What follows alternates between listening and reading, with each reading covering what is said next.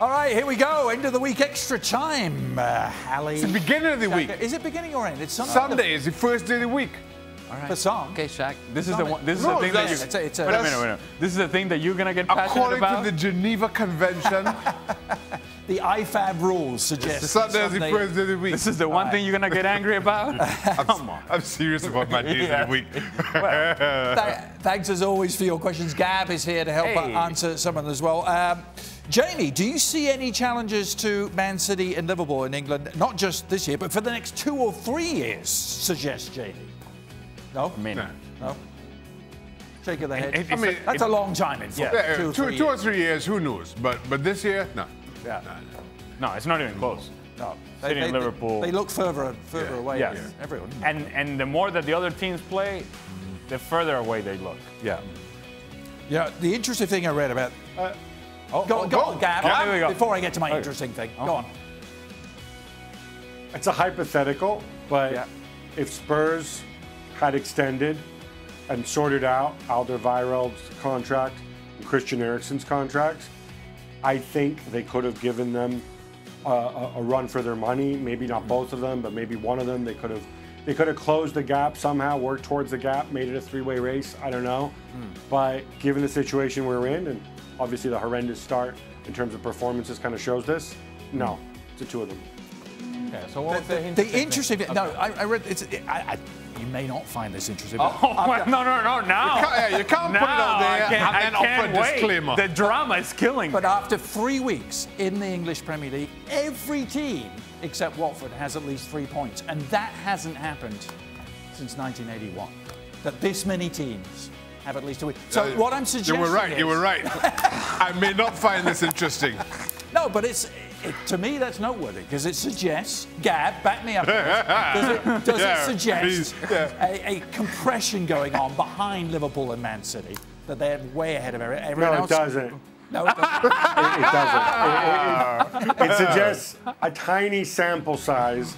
Liverpool and City are far, far ahead of everybody else. And I'll tell you what, I mean, for all the talk of Everton and Wolves and Leicester breaking into the top 6, you saw how putrid the teams that finished 5th and 6th were last season, and look at the gap that they had with the 7th place team, who did really well. So, no, I don't think. I'm sorry to disappoint you. It's a wonderful stat. I'm sure you had you spent a lot of time researching it, looking up the league tables after 3 matches every year since 1981. But no, sorry. I tried. Gab, Keep on in the way. You know what I like though? Your spirit. I put it. Keep on a bit of effort. Gab, why has VAR been heavily misused in Serie A this weekend? Is the next question.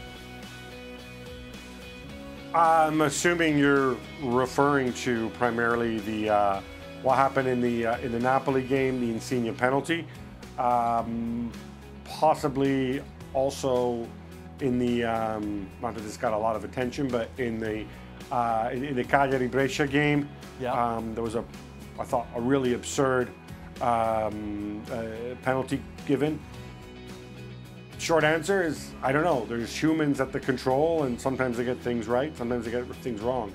I mean, certainly the Insigne one is just utterly grotesque to me. Sorry, not Insigne, Mertens. I meant the penalty that was given that Mertens won for Napoli against Fiorentina. That Insigne took. Yes. That Insigne took. Yeah. You know what? I was interested about the Cagliari Brescia one. That one really. I knew you were gonna. Jump Thanks for bringing that. it up, Gab. I appreciate it. We needed filling in on the. Why are you laughing? On Cagliari. I'm not laughing at all. You were laughing. I'm not laughing at all. You were laughing. I'm very serious the guy about my when it comes VAR. to very sensitive about the subject. Back to the Premier League. I think Gab already actually touched upon this. Is Spurs a top 4 side without Christian Eriksen? Yes. They are. Yeah. Yes. Any doubts, Ali? Any doubts? It wouldn't be so much about Spurs as much as it is about some of the other teams around that group of teams in terms of Chelsea, Arsenal, Manchester United. They got their own issues going on as well. So you can make an argument about Eriksen, but you can make an argument about everything else going wrong for all the other teams. So yeah, I still think that Spurs finished top 4, even without Eriksen. Gab? What they said, it depends, which one of these other sides doesn't, actually gets their act together and pushes on. I thought at the end of last season that there was a pretty large gap. And then, we'll see what Emery can do, what Solskjaer can do, and what Frank Lampard can do. But if I may, on a serious note, flag something up that happened today in Serie A, which I think was very moving. Bologna, of course, coached by Sinisa Mihajlovic. He was diagnosed with leukemia, started treatment, I think, around about a month ago. Supposed to be in hospital getting his treatment. Instead, really out of the blue, only confirmed a couple hours before kickoff, decided to show up at the game and coach from the sidelines, even though medically he was advised not to. Afterwards, he returned to the hospital. And obviously a lot of applause and a lot of support and well-wishers all around for a guy who's obviously facing a very difficult time right now. Yeah, absolutely. It's quite a story. Yeah. And I'm just going to take the perspective of the doctors. They're watching the game at home. Wait a minute, isn't that our patient? What's he doing here? It's great to see that the guy is that passionate about his job, right. but his recovery should be the priority. But to that point, sometimes that can be the best treatment. Just getting back into what you know and love, and just escaping some of the realities of a hospital room. Yeah. Back to the Premier League. That was a smooth transition. Bigger surprise. There were two big surprises, two big home defeats. Palace beating Man United, or Newcastle going to big Spurs. What was the most unexpected? Newcastle to beating Spurs. Because of what? Was the biggest surprise. Before this weekend, I mean, let's be honest, Bruce was already under pressure. Yeah. I'm already thinking that Newcastle are in for a relegation fight. I know it's only one game, but all of a sudden it gives Newcastle and that team a whole lot of confidence. Whereas, you kind of think that Manchester United have a bad performance and bad result in them. Just didn't see that from Spurs. Newcastle. That was more surprising. No doubt about it. Yeah. Gab, you agree?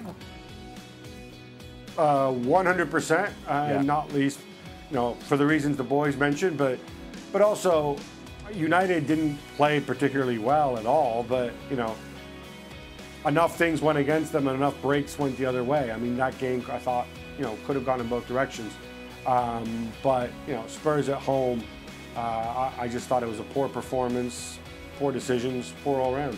Yeah. Finally, Simi. Simi, would you rather have Hazard or Griezmann? Ooh. Wow, what a question that is. Ooh. All right, Simi. I see you. Yeah. He's I'm going to go Griezmann. Are you? Okay. Why? I know you had to make a choice. Defend that choice. Yeah. Now I'm second guessing that choice. Here we go. All right. You look pretty good today. He did. Yeah. So it was an easy answer today. It was an easy answer today. Today your answer is Griezmann. Tomorrow it could be different. I don't know. I'll be honest. I don't know. I'm going to take Eden Hazard. I don't think there's a player in the world that is better than Eden Hazard in 1v1 situations in short spaces. Right. And he can break people down and win those 1v1 situations whenever he wants to. Nobody in the world better than Hazard than that? Not better. That's strong. Not better. All right.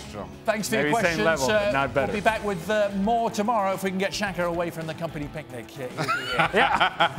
Well, thank you very much for watching ESPN on YouTube. For more sports highlights and analysis, be sure to download the ESPN app. And for live streaming, premium content, and let's not forget as well, ESPN FC 7 days a week. Subscribe to ESPN+.